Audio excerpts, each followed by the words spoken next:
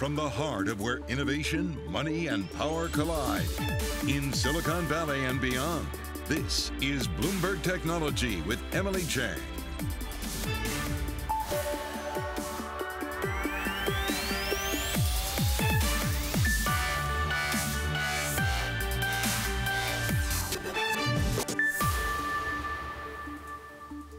I'm Emily Chang in San Francisco, and this is Bloomberg Technology. Coming up in the next hour, the SEC cracks down. U.S. regulators halting initial public offerings of Chinese companies. What it means for Wall Street, Beijing, and investors.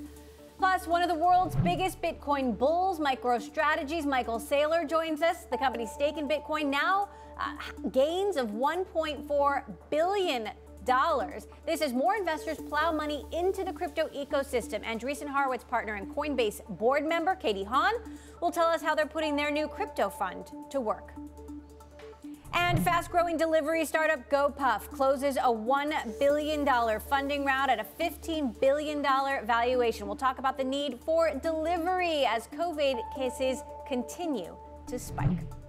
All that in a moment, but first let's get a look at the markets with Bloomberg's Kriti Gupta. Kriti, big tech giving investors some concerns today. Walk us through this Friday. Absolutely. Who knew that one earnings story could tank the entire market? And Emily, that's exactly what happened with Amazon earnings last night. You did see, of course, their net sales miss, their net forecast miss for the third quarter as well. And here's what happened from small caps, those economically sensitive stocks, all the way to big tech, red on the screen. And it has everything to do with that consumer sentiment. The United States is a consumer-driven economy. If you start to see spending slow down, which is kind of the indication that Amazon earnings really gave, that's going to be a problem for the broader economic recovery. I want to show you the spillover effect, though, because this did hit some of these other stocks as well. Remember, Amazon is an e-commerce company, an e-commerce growth company. It hit those similar sectors, Etsy, eBay, Shopify over in Canada, and of course Alibaba overseas as well. Those ADRs didn't do so well. Once again, really dealing with this idea that people just may not be spending anymore. That fiscal stimulus, it might be running out pretty soon. Alibaba, of course, impacted by those China headlines as well. The U.S. SEC is now going to be looking much more closely at those overseas listings. And over in China, they're going to be looking much more closely at companies there that have actually listed here in the States, which brings me to how big tech here in the States is performing relative to China. You can really see the NASDAQ Golden Dragon Index in white. This is a one-month chart, Emily, and you can clearly see the orange line. Big tech in the U.S. is outperforming, but take a look at this. It's starting, if you kind of move over, kind of moving in tandem. So there is this divergence, but take a look at it. It dips at the same time, just by a different margin, Emily. The question here is, does that continue, or do you really start to see that divergence grow? All right, Kriti, thanks so much for the roundup. As the Kriti referenced there, the SEC demanding additional disclosures from Chinese companies before signing off on their bids to go public in the United States. SEC Chair Gary Gensler saying the agency staff will have to ensure that Chinese firms seeking to list in the U.S. have gotten permission from China's government to do so if necessary. U.S. regulators must also be able to inspect their audit records within 3 years as required by law. Joining us now, Bloomberg's Ye Xie, who's been covering this developing story. So, Ye, what does this mean for the future of Chinese companies that want to go public in the United States? Hi. So SEC probably under some pressure because the Chinese regulator tightening in a number of the sectors has hit all those stocks listed in the US. The crackdown on DiDi soon after its IPO, then the latest attack on the education company, which effectively wiped out like 90% of their market value. So the SEC had some political pressure to do something on this to increase the scrutiny of Chinese companies. But in practical terms, there shouldn't be any impact because it's like a pushing open door because Chinese IPO pipeline has already dried up. A number of Chinese companies has effectively halted their IPO already. So it shouldn't have any impact. Well, in the case of DiDi in particular, what the Chinese government wanted is kind of unclear. If DiDi wanted to go public in the U.S. next week, do these rules now mean they couldn't do that? Yes, I think one of the concerns China had is data security.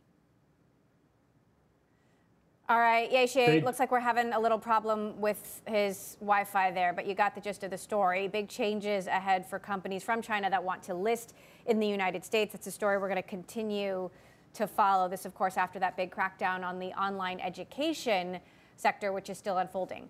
Meantime, Amazon is facing its biggest European Union fine in history, the biggest fine from the EU in history. The EU's data protection watchdog has hit the world's largest online retailer with an $888 million penalty.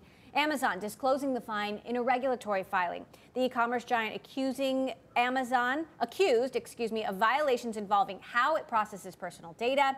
Amazon says the decision is without merit and plans to appeal. All right, coming up, MicroStrategy's bet on Bitcoin has been a blessing and kind of a curse this quarter. We're going to find out why with CEO Michael Saylor next. And Robinhood CEO Vlad Tenev told me crypto is becoming a bigger part of all transactions on the now public trading app. Shares picking up slightly today, closing up almost 1%, though still a few dollars below its listing price. We'll have more next. This is Bloomberg.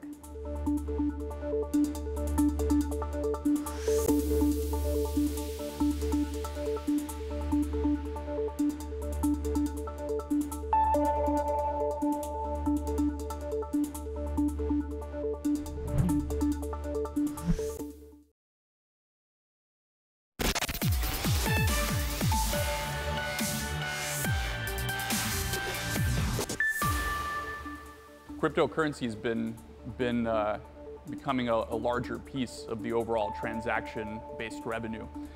So we expect that to continue to diversify over time, both outside of transactions and within. And in general, we're proud of the business model that we've introduced. We've put lots of money back in customers' pockets, and that's going to be a big part of what Robinhood stands for and what we continue to do with future products that we launch.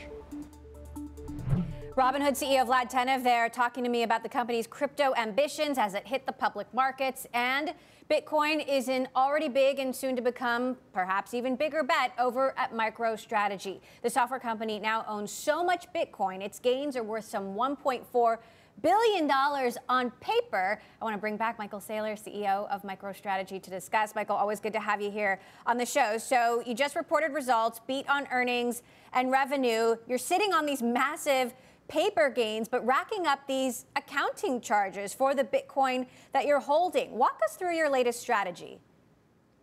Well, you know, we're leveraged long Bitcoin. We've got a 10-year view. And our view is that Bitcoin is an open digital property network. And one day, billions of people are going to hold digital property a la Bitcoin on their mobile phones. And so we just want to get there before the billions of users get there. And we're patient. Bitcoin's now at its highest level since mid-May, $40,750 at the moment. Why should investors invest in MicroStrategy rather than just Bitcoin itself? Well, MicroStrategy is an operating company, and so we sweep operating income into Bitcoin. And we're also leveraged long. So we borrowed $2.2 billion at a blended interest rate of about 1.5% interest. So if you like Bitcoin, then you definitely would like the idea of owning $2.2 billion of it at 1.5% interest. If you expect it to go up more than 1.5% a year, then that leverage is really working for you.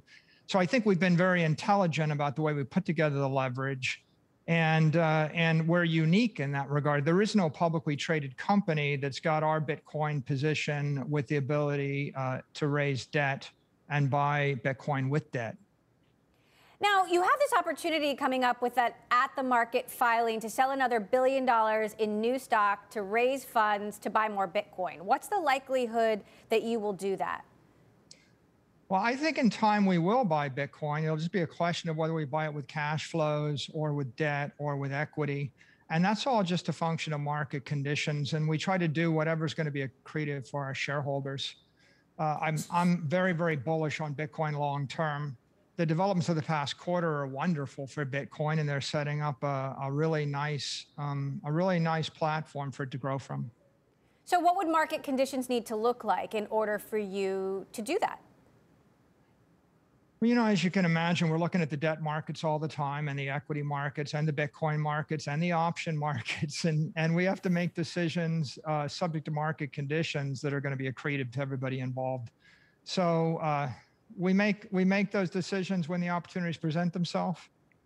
You'll know when we do it. Are you looking at other coins? Are you looking at Ethereum? I know that obviously you're really optimistic about the future of Bitcoin, but it is a more narrow view of what the blockchain can be.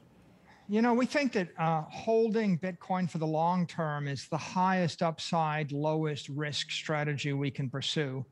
Some people think diversification means buy other types of cryptocurrencies or buy other kinds of equities. We think that by holding Bitcoin, we're diversified because we can see Bitcoin sitting on the balance sheets of cities, states, governments, companies, small investors, big investors. And ultimately, we think Bitcoin is going to be the core to big tech innovation at Apple, Amazon, and Facebook. So we just want to be holding the Bitcoin. There's never going to be more than 21 million of them. And we think that every investor and every company and every government on Earth can benefit from Bitcoin. Walk me through how you see that innovation at big tech companies around Bitcoin happening. At what rate did you say? Walk me through how you see that innovation happening at those companies that you mentioned. I mean, Facebook, of course, tried to do Libra, didn't work out so well. Yeah, so let's take examples of Square and PayPal right now, and even Robinhood. For the next 65 and a half hours, you can't trade equity and you can't get banking services and you can't sell your real estate. You probably can't trade in gold either. What you can do is trade in crypto.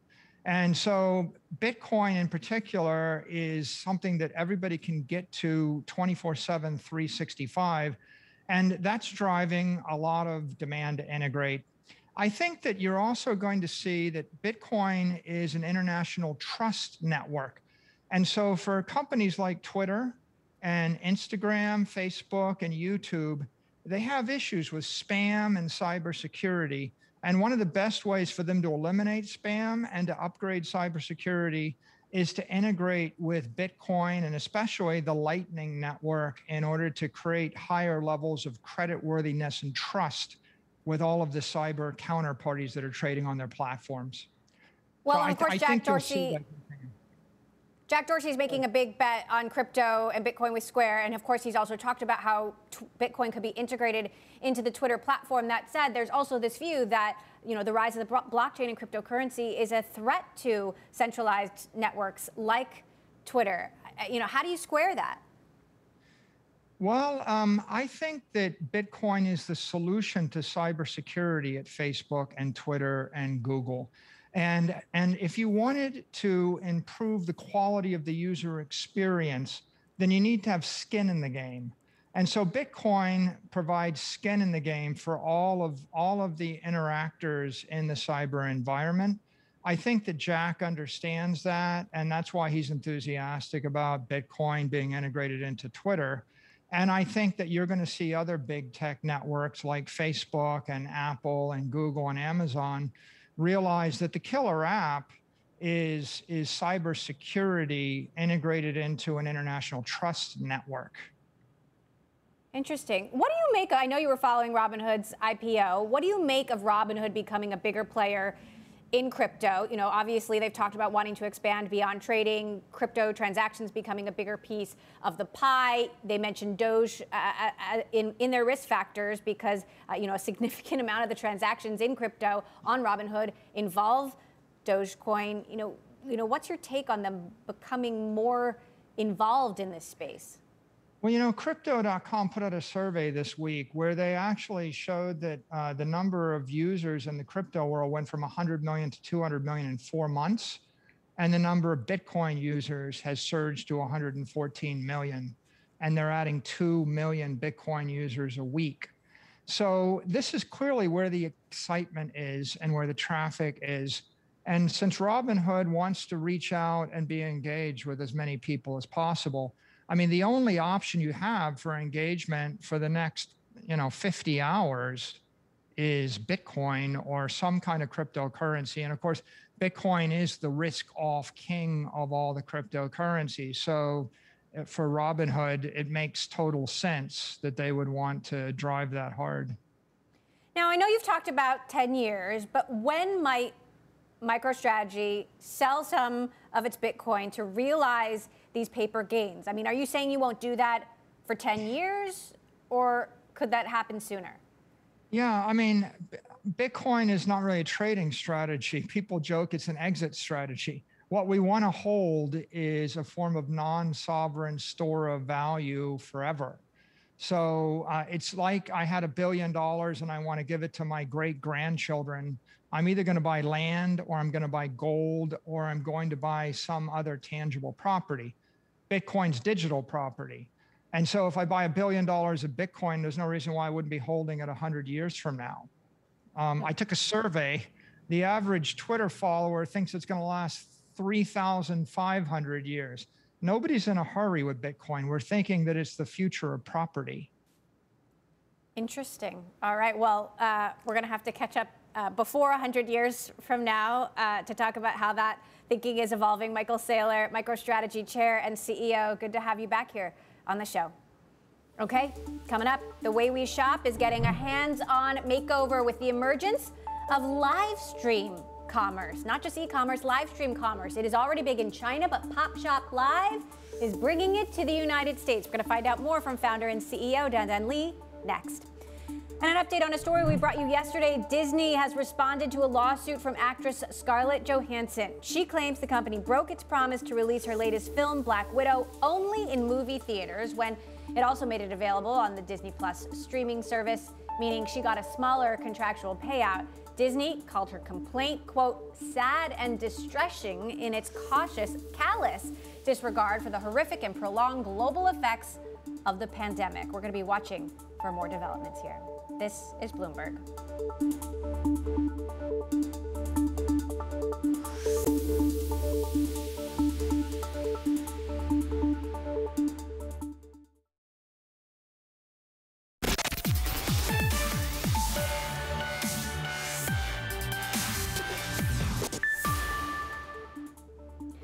When consumers couldn't shop at physical stores through the pandemic, they didn't just go online, they turned to live streams. The startup Pop Shop Live now winning over millennials with its own take on live stream commerce. So what's the buzz all about? Pop Shop Live founder and CEO Dan Li joins us now in this week's Retail Transformed segment. Dan, thank you so much for joining us. So live stream e-commerce is big in China, less so here in the United States.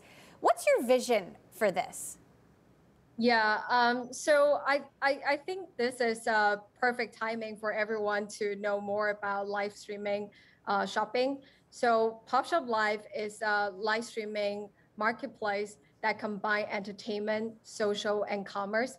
And this is a movement really started by by millennial and Gen Z because they demand and desire for an authentic communication with brands and sellers. So in Pop Shop, the live streaming shopping is really taking the best part of in-person shopping, think customer service and storytelling, and also the best part from traditional e-commerce, think scalability and convenience, and also pushes this into social entertainment and beyond. And anyone on the platform or on live shopping, they can start their own live shopping channel and sell directly to a national audience.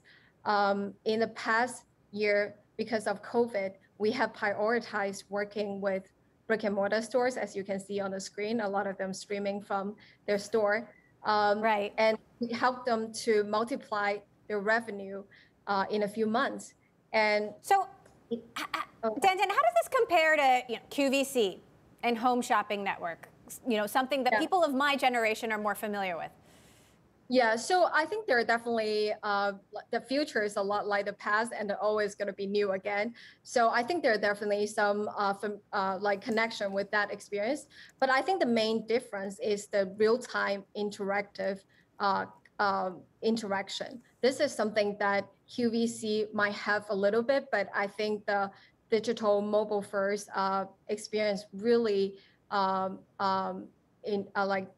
amplify that real-time interaction. Now, there is competition in this arena. There's TikTok, of course. There's Amazon Live, Facebook Live Shopping Fridays. I didn't actually even know they did that, but they do. Everyone seems to see that this is part of the future. What will set Pop Shop apart? Yeah, I think first of all, live streaming shopping at this generation is more than putting the broadcasting and the storefront together. It's like I mentioned, it's a lot more about the real-time interaction. So give you an example. Last year during Christmas, we have a seller doing Secret Santa show with hundreds of users, and 80 of the customer make the purchase during the live show and send the gift to other audience in the live show. And the entire 4-hour show, you can see people not only about purchasing, but it's also about in a community that they're unwrapping their gift, doing a two-way call with the seller, and everyone just tear with joy. So I think a lot of those experiences is not something that you can see in QVC or Amazon Live, and we are a lot more focused on building the community and building an immersive entertainment experience that elevate people's everyday life. Now, one of the trends we saw in Amazon and Pinterest results, they just reported earnings this week, is that customers are going back to brick and mortar. I mean, as we come out of the pandemic, how much of an appetite do you think there is for this in the United States? Yeah, so like I mentioned, in the past year, we work with brick and mortar stores, and a lot of the brick and mortar store actually adopting a Pop Shop first platform. And there's one store in LA, Los Angeles. They actually, after they use Pop Shop, they closed their two smaller retail store in Los Angeles, and they open a 5,000 square feet space for production and fulfillment, and now they call themselves a media company. And there's also another seller. There's also another seller that they didn't have a fan base before they joined Pop Shop, and a few weeks ago they celebrated their 1-year anniversary on Pop Shop by reopening their store for a day, and they have a crowd waiting outside. Outside of the store, and they open the door and they have to ask everyone one by one, what's your Pop Shop name? That's awesome. All right, we'll continue to follow how the trend plays out. Pop Shop Live founder and CEO Dan Lee, thank you so much for explaining all of that to us. Okay, coming up, we're going to get insights on the latest developments in crypto from Katie Hahn, general partner at Andreessen Horowitz, as the venture capital firm dives into NFTs. This is Bloomberg.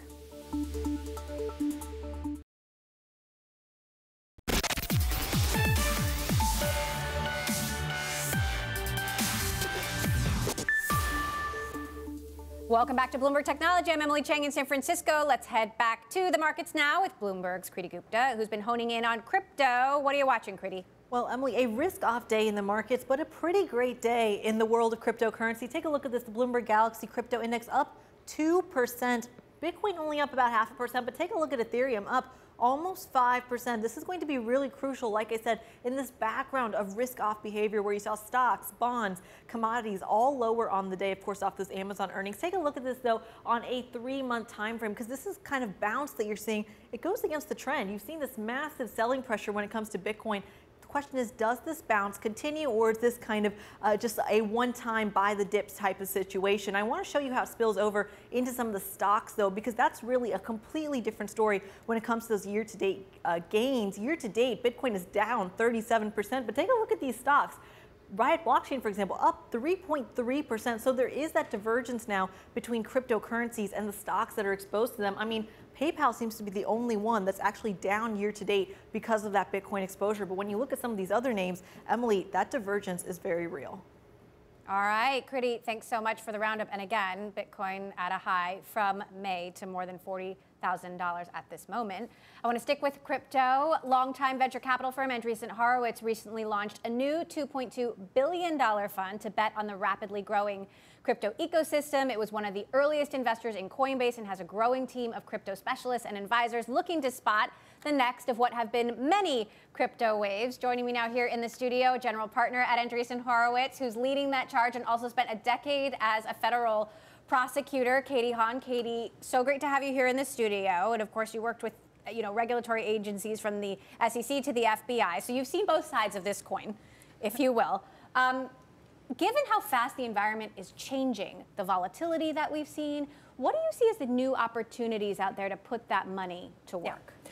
Well, one of the things that I think is really exciting, and by the way, thank you for having me. It's so nice to be here in person instead of on Zoom. To the studio. What makes this moment, we think so unique in crypto is that we've seen, crypto by its nature has been kind of cyclical. But one of the things we've seen in the last year is that whole new audiences are coming in. So one of the earliest use cases of crypto systems, of course, were financial use cases. And one of the things we've seen for the last year plus are entirely new kind of audiences coming in, a real mainstreaming of crypto across things like NFTs, DAOs, DeFi, and many other kind of applications. Of course, DeFi is also a financial application, but these are the kind of bleeding edges of crypto that we are very excited about, and we're excited to put the new fund to work. Now, given the market volatility, and I know that you're investing at the earliest stages, but the markets have come down, across the board when you look at, coins themselves. Has that impacted how you're making investments at all? It really hasn't, actually. And let me tell you why. We are focused on kind of a 7 to 10 year view, Emily. We're not a crypto hedge fund. Many crypto funds are hedge funds. They're trading in and out of coins and tokens. We're not. We're making long-term bets on kind of infrastructure plays, architecture plays, and things, like I said, like platforms. I mean, you mentioned Coinbase, but there are platforms out there like OpenSea, and it's a great moment for example, NFTs. So, since you mentioned OpenSea, I know that's another company you just invested in. You're joining the board there, focused on NFTs. NFTs seem to have a lot of hype over the last 6 months, and that seems to be fading. Why don't you think that this is a fad? Yeah, I don't think so, and let me tell you why. I mean, many people focus on NFTs and think it's just only digital art, and it's actually much more than that. It's a new economic kind of paradigm for the web, and I really believe, and we at Andreessen Horowitz Crypto believe, that this is really going to redefine the web by putting power directly into the hands of creators, not just of digital artists, but of all kinds of content creators, from media to entertainers, sports figures, and many others, and also into the hands of users, power into the hands of users, and away from centralized platforms, things like YouTube, which have pretty high take rates and high barriers to entry. And so we see that changing right now already. Now, obviously you're an investor in Coinbase, but would it make sense to invest in any new crypto exchanges, or are the ones we have enough? Yeah, I mean, we're kind of seed agnostic, stage agnostic, and we're looking across it. You mentioned exchanges, which are picks and shovels, and we certainly expect to deploy part of this new $2.2 billion fund into kind of picks and shovels, but we're also investing heavily in tokens, things like DAOs, other platforms, like we've talked about OpenSea, and I am joining the board. And OpenSea really sits at, we think, really this unique position where they, much like Coinbase, you mentioned, allowed an early class of consumers, ordinary people, to access crypto, like Bitcoin and Ethereum in those early days. OpenSea is mainstreaming kind of NFTs and this whole new experience for a whole new class of users. And that's why this year we've seen a further mainstreaming of crypto happen. You have now sports fans. They weren't crypto natives, and they weren't even people particularly focused on crypto, but those sports fans are lining up to purchase things like Top Shots. And they're also lining up on Robinhood. Yeah, I spoke to Vlad Tenev yesterday, and he said crypto transactions are becoming an increasingly big part of their pie. Yep. What does it mean to have Robinhood be more involved in this space, more retail trading happening in crypto, and much more accessible? But I think sometimes the concern is that retail investors don't always know exactly what they're getting into. Well, so Robinhood is a part of the Andreessen Horowitz portfolio, albeit not part of the crypto fund. Right. So I just want to state that right. first, You are right off here. You are an investor in Robinhood. Yeah. I know that. Yeah, but not the crypto fund. Yeah. The venture fund and our late stage growth fund. And I think what Robinhood has done for kind of democratizing access to finance is very, among new classes of people, is really in line with the ethos of crypto, of course, which is democratizing access, and what it's done for a whole new generation of users to become interested in finance, I think is really cool. So we think there's a lot of opportunity ahead. That said, I'm not close to the company. We're really focused on crypto.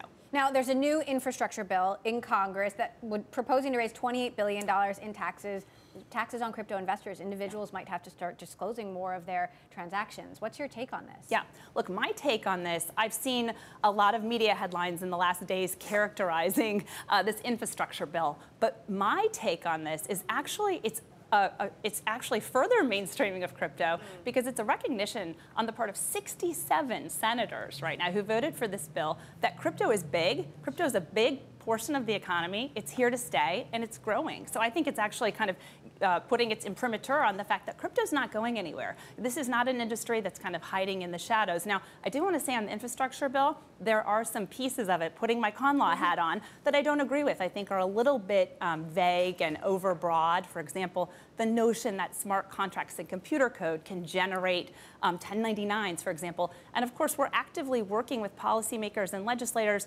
behind the scenes with our incredible policy team at Andreessen Horowitz that we've really built out to help inform this. So can you tell us what Gary Gensler plans to do? Because we all want to know how crypto is going to be regulated in the United States. Well, I think, look, one really important point where you talk about Gary Gensler and the SEC is to recognize that crypto is not a monolith. As I said, there are DAOs, there are NFTs, there are financial use cases, and certainly where there are tokens that are securities or that might be securities or touch on financial use cases, consumer protection. You know, we are all for responsible innovation. We just want more regulatory clarity. So we would like to hear what Gary Gensler plans to do. But it's important to remember there's a whole big part of this ecosystem that has nothing to do with SEC regulations. I mean, would you think that a digital version of a baseball card or a piece of art, should that be regulated by the SEC? It's not in the physical world, and we don't think it should be just because it's in a digital form and has the word crypto in it or uses crypto architecture. Now, again, I know that some of these are Andreessen Horowitz companies, but do you think that the blockchain is a threat to companies, centralized networks like Facebook, like Twitter,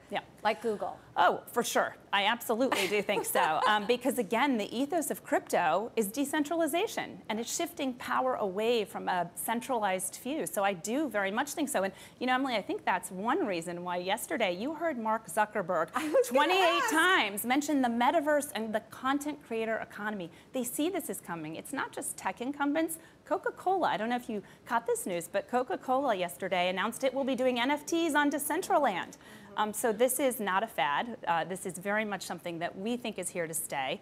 And yes, big tech certainly recognizes this. So talk to me about, you know, do you think Facebook will be the one to lead the metaverse, or will it be, you know, someone? Will it be everyone and not Mark Zuckerberg? Yeah, if you know what I mean. Well, I think, look, one of the things about the metaverse and about crypto is it's open and the barriers to entry are low. And I think one of the things we see is we see tremendous innovation happening outside the United States. I can't tell you how many entrepreneurs we're seeing that are experimenting with crypto plays in the metaverse. The gaming, the intersection, by the way, of gaming and crypto is just, we're seeing kind of an explosion there. We're seeing it happen all over the place. Southeast Asia, Australia, Europe, Africa. Really, it's not just limited to the US, and that's one of our messages to US regulators is let's harness this. Let's really encourage this important innovation. It's a real driver of economic activity. You mentioned DAOs a couple of times, which is something we've not talked a lot about on this show, and I wonder if you could explain in the simplest terms what they are and why they could be so important. Sure. Well, let's start by breaking down the acronym DAOs. You know, crypto, like all fields, has a lot of acronyms. DAOs, Decentralized Autonomous Organization. And basically the easiest way to think about it, Emily, is if you think about a company in the traditional world and you think about shareholders, DAOs are a new way for people to organize. So almost, if you will, like shareholders. And instead of a company, there's a piece of computer code and people can organize all around this. But actually, unlike just shareholders in the traditional corporate context, with the DAO, you have these communities of people all over the world that are actively participating in management decisions, in governance decisions, in technical design decisions involving these protocols. So that's something really interesting. It's very bleeding edge, and we're seeing a lot more activity happening. And that's why one of the reasons why we've been investing in this space for years. You know, other VCs are starting to kind of try and participate with DAOs. But of course, one thing about traditional VCs are they need to maximize ownership. which is a little bit against the ethos of these DAOs, against community participation. And we've pioneered, because we've been in this space for years, this really bespoke, really unique delegate program. So we can still maximize ownership for our LPs, for our fiduciary duty, but at the same time contribute to decentralization. So we have delegates that we delegate our stake, ranging from universities, NGOs like Kiva and Mercy Corps, and even corporates. I feel like I just learned so much in like 9 minutes. Thank you so much. Thank you, Emily. Hope your viewers did. Yes. Thank you. Katie Thanks Hahn, Andreessen Horowitz General Partner, will be watching where you place your bets. Thanks so much for coming here Thank you for having me. into the studio. All right, coming up, delivery startup GoPuff, now valued at $15 billion after a new fundraise. We're going to speak with the CEO, Yakir Gola, about how the company stands out from companies like DoorDash and Uber Eats as the delivery space evolves rapidly. This is Bloomberg.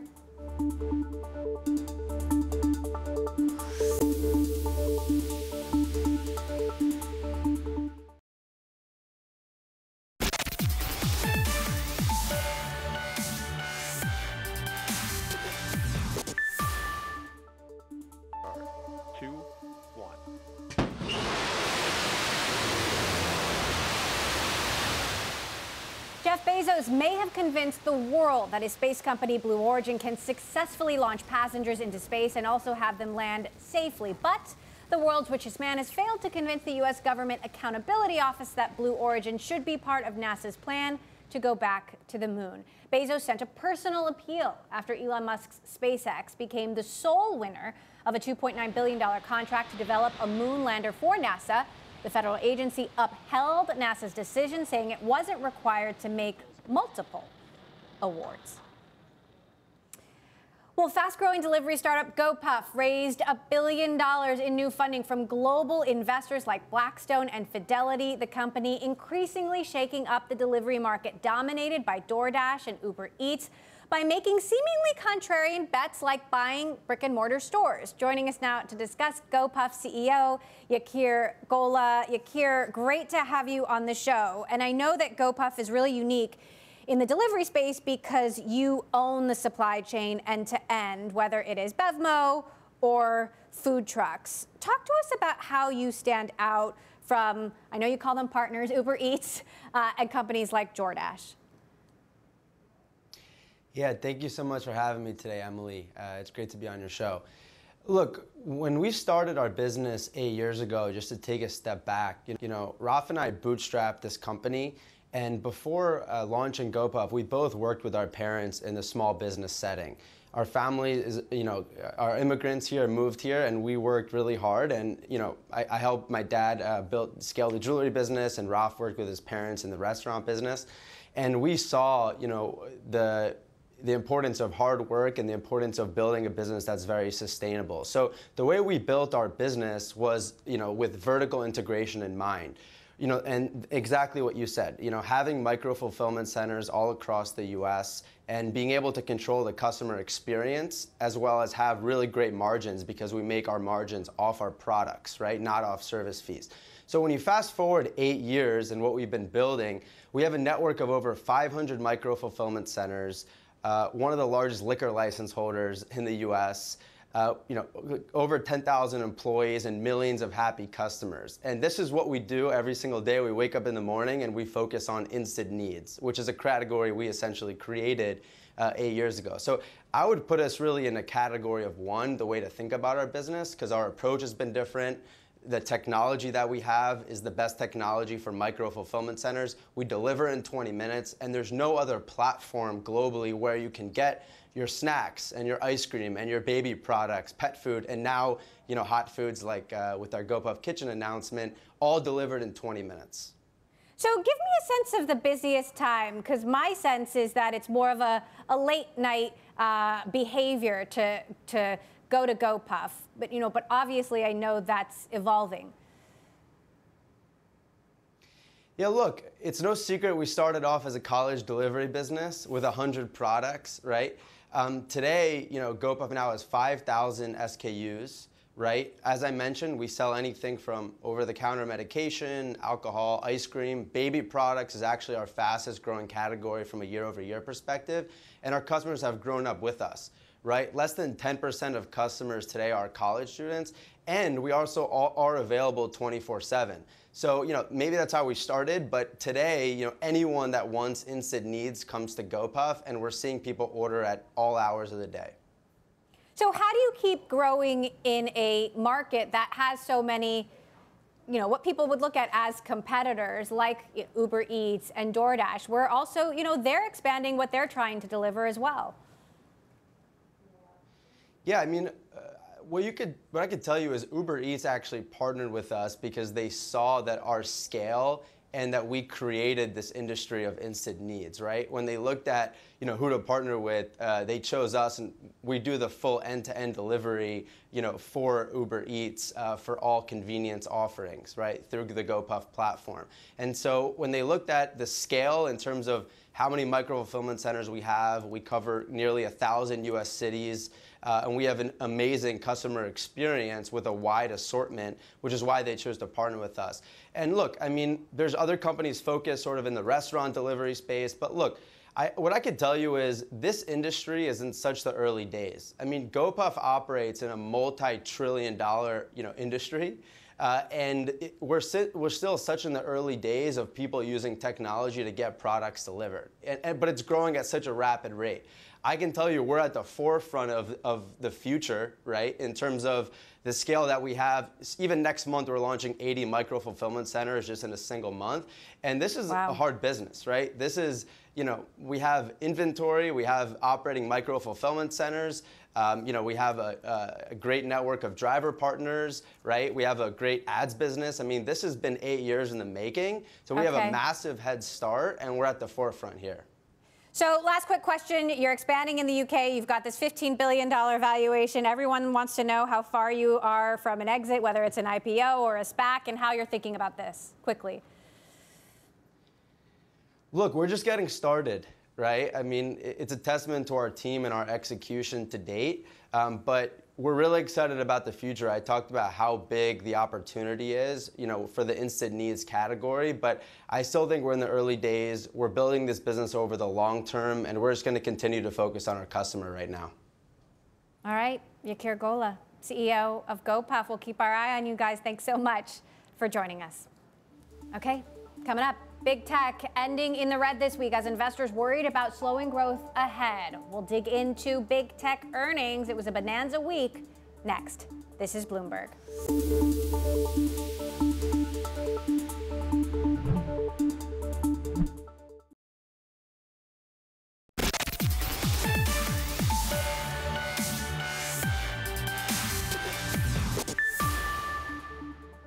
Gaming and gig companies among those reporting earnings next week. Take-Two Interactive kicking off the week with their quarterly report. Lyft, Match, Activision Blizzard out Tuesday. Wednesday, we're going to hear from Uber, EA, and Etsy. Square, Expedia, and Zynga reporting Thursday. And DraftKings and meme stock favorite AMC Friday. But it was all about big tech this week. The results leaving some investors worried about slowing growth at mega cap tech companies. Analyst Dan Ives doesn't share that sentiment. We are in the midst of a massive bull cycle for tech going into next year. And those that have called about the rotation to value, I'd rather be in the left lane owning growth, given what we see on this digital transformation. So we continue to view this as it's a green light to own tech. And I think this week you just feel more and more comfortable owning it, given the numbers we've seen. Let's take a look back on the week that was with our own Ed Ludlow. Huge numbers from these companies, but not big market reactions. Why? Because investors are already looking to the future. And it was a blockbuster quarter for a lot of the big tech names. But what they're saying is this is the real reopening now. Consumers are leaving their homes. Their spending behaviors are different. They're not inclined to buy things online. That's impacting advertising. So that rate of growth is dissipating down the line. But let me ask you this. What were you doing in May of June of last year? I was stuck at home anchoring the show in my basement. Exactly, right. And what we misremember is that with Mallory. All of the big trends that came out of the pandemic, subscriptions, services, those didn't happen in May and June. They happened later. So what CEOs are saying is we had this blockbuster quarter ending in June, but last June the situation was dire. Those earnings were so heavily impacted, so the comparisons are very distorted. It's a tough comparison. And so if you see those mega growth rates in this quarter, it can't possibly continue like that. We're looking at Amazon falling below Alphabet's market cap here. I was honestly shocked that their forecast disappointed. You know, there's this return to brick and mortar. We saw those Pinterest numbers plunged. People just want to get out into the world and shop. For whatever reason, Wall Street is fixated on the deceleration of retail, online retail. They looked at Amazon and they thought, my goodness, what has happened to e-commerce? It's not just Amazon. Remember, Etsy, eBay, Pinterest, they all saw their stock fall pretty heavily. And they ignored the higher margin businesses. AWS and cloud did really well. Amazon's ad business did really well. But they looked at that chart on your screen right now and thought, oh my goodness, this boom in pandemic-fueled boom in e-commerce is over. So what's the year to come then for big tech? You forget that all of these companies have other problems. Apple were talking about supply chain constraints, semiconductor shortages. That will impact how many devices they can sell. That growth rate in services will slow down. Then you have Facebook. Its platform isn't as sticky. It doesn't resonate as much with people who are stuck at home on their screens like that. So really, the question is, what are the new products that are going to drive that user engagement? Well, according to Mark Zuckerberg, it's all about the metaverse. So we're going to be watching how that one plays out. Honestly. Exactly. That is his next big bet. Well, you should watch the interview with Katie Hahn for more information. Our Ed Ludlow, thanks so much for joining us and rounding out the week. That does it for this edition of Bloomberg Technology. Stay tuned. David Weston next with Wall Street Week. He'll be joined by Wall Street Bets founder Jamie Rogozinski and former SEC counsel Tom Gorman. I'm Emily Chang in San Francisco. This is Bloomberg.